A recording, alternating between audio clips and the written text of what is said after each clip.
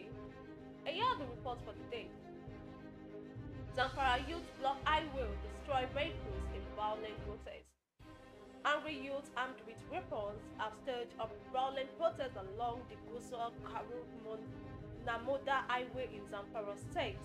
According to eyewitnesses, the protesters occupied the road very early on Monday over the incessant attacks by bandits in the communities. One of the commuters who was trapped along the road explained that the youth blocked the highway along Kuya Junction and began to destroy public vehicles traveling along the road. They condemned the unending insecurity and attacks that which the people of the area have suffered at the hands of the bandits. While the demonstration was ongoing, police authorities were said to have dispatched the protesters to ensure the free flow of vehicular movement on the road.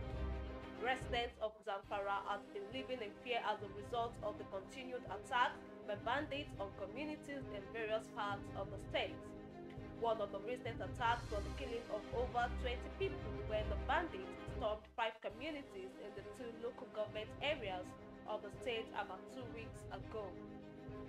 The affected communities are Gambaken, Bigiya, Doroyi, Torawa, and Riwoji are located in Jumi and Kuram Namoda local government areas of the state.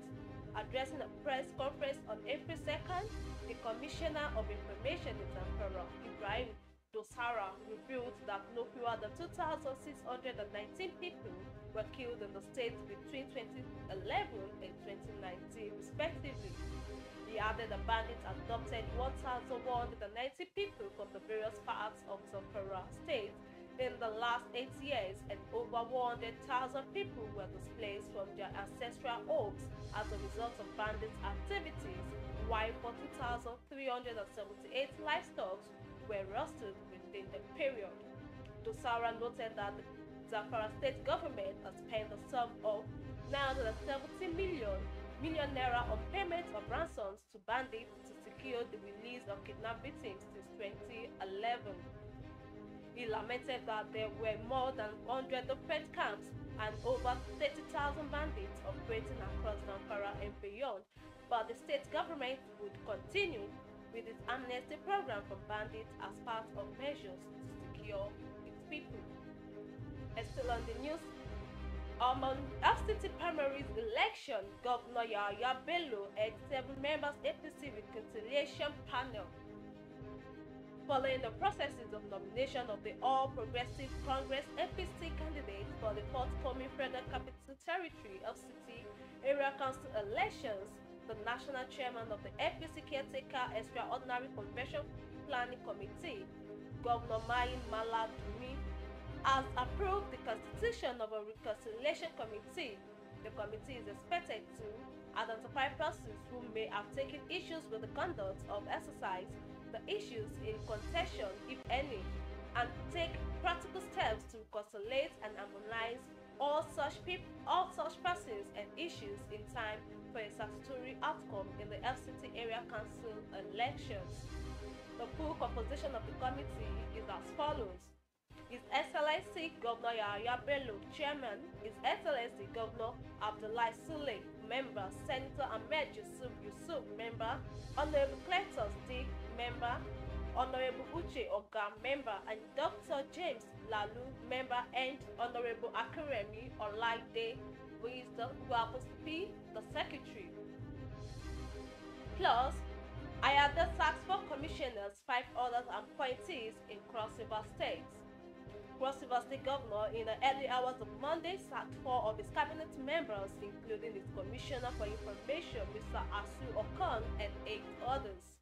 Ayade took the step further by relieving them of their appointments after they refused to join him in the ruling All Progressive Congress APC. In a statement signed by his Special Advisor, Media and Publicity, Mr. Christian Yuta, he directed that all those affected should return government properties in their possession with immediate effect.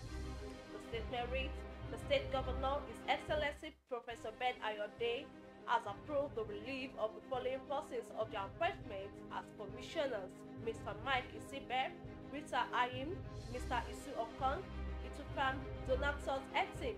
Similarly, the underlisted persons have also been relieved of their appointments. Mr. Leo Iyambe, retired Honorable Orok Otu Duke, Mr. Victor Okon Alausa, Mr. John Etim Basi, Honorable Agiji Mbe Agiji.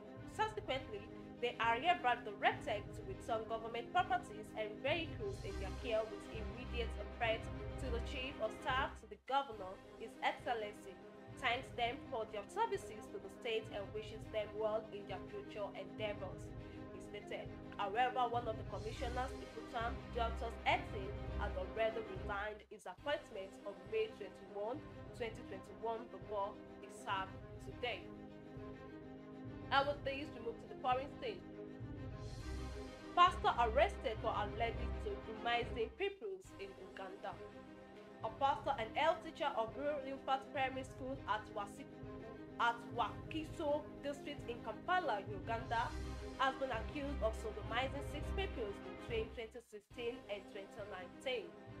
The suspect, Bagididas alias Bakulu, appeared before the International Crimes Division Judge Justice David Wambutusi Thursday, May 27, on charges of aggravated defilement. According to the prosecution, the victims were required to sleep naked, and Magid would allegedly then fondle the genitals of the victims with his fingers, and thereafter he practiced oral sex and penetration on them. The children were aged between 10 and 16 years when the alleged crimes were committed.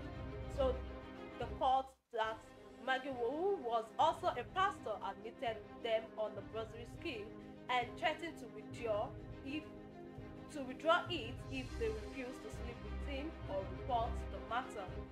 The prosecution notes that the health teacher, who also used to work as a warden at the school, would allegedly sleep with each of the victims in the dormitory where he also sleeps. The court held that due to Magid's action, the victims felt pain in the stomach and buttocks and found it hard to pass urine and physics normally.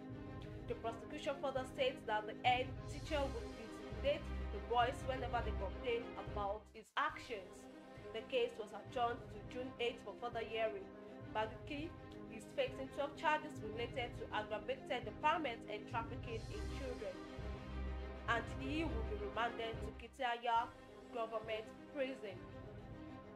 Plus, China to allow couples to have up to 3 children in attempt to reverse falling birth rates. The Chinese government will allow couples to have 3 children, according to the state-run news agency. The latest easing of those strict family planning policies as the country tries to avert a demographic crisis. The Chinese Communist Party top leadership made the decision at the meeting on Monday, the state media said. In a move designed to combat the country's aging population, the state media did not say when the new policies will be implemented. It comes just 3 weeks after Beijing published its 2020 census, which showed China's population was growing at its lowest rate in decades. According to China's National Bureau of Statistics, the population rose by just 5.38% over the past decade, the slowest growth rate since at least the 1960s.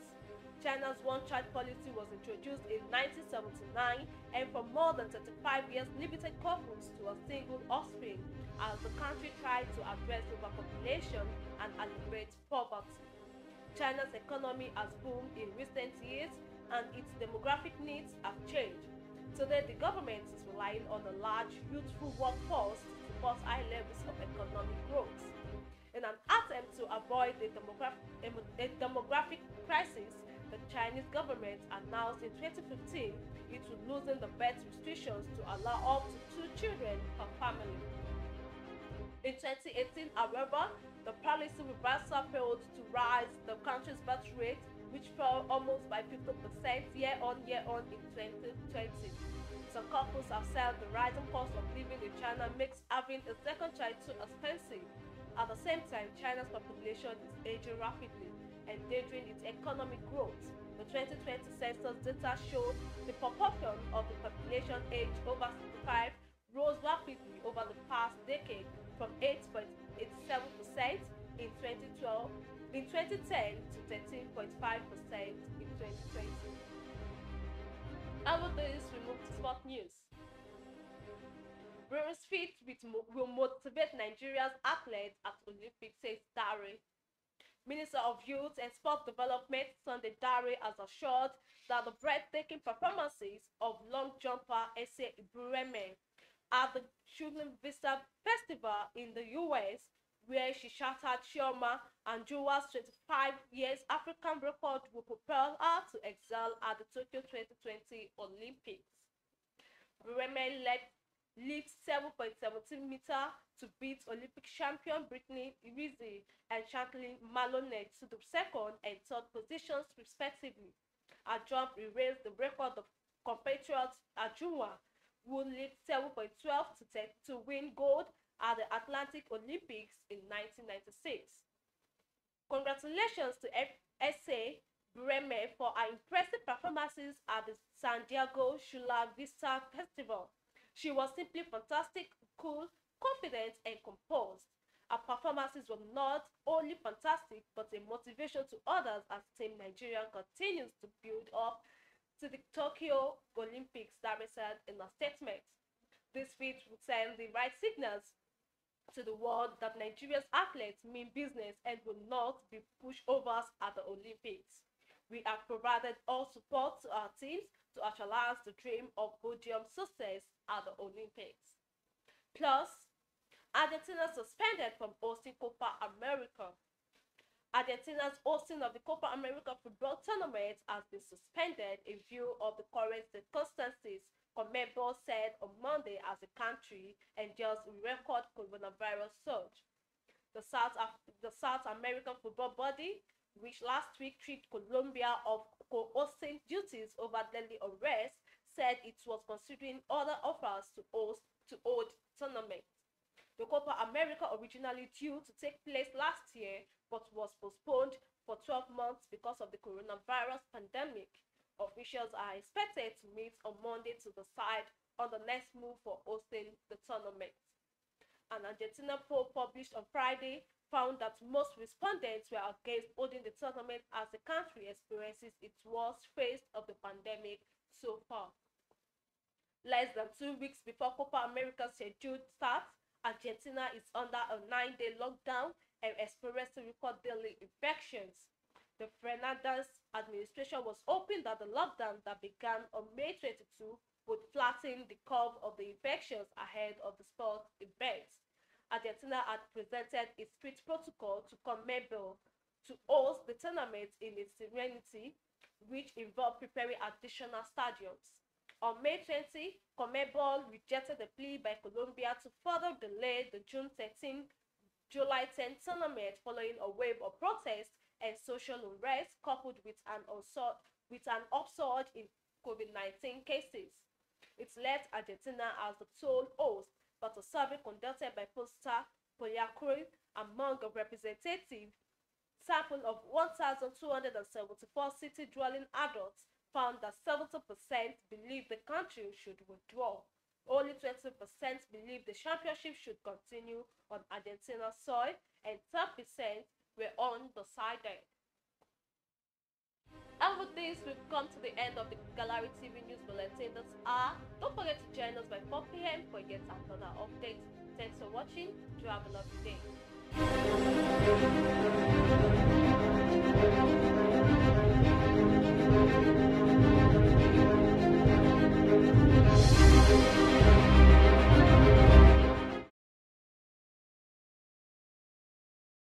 Artists looking for a place to produce and promote your musical videos, or a content creator in need of a platform to air your program? The Gallery TV got you covered. At the Gallery, we provide world-class production services such as event coverage, promotion and production of musical videos, studio rental, live streaming of events. We also provide airtime for your program on all our platforms. These and lots of other interesting packages, all at an affordable price with a 10% discount. For more details, you can visit us on our website at www.thegallerytv.com. TV or on our social media platforms at The Gallery TV on Facebook, Instagram, and Twitter. The Gallery TV, we set the pace.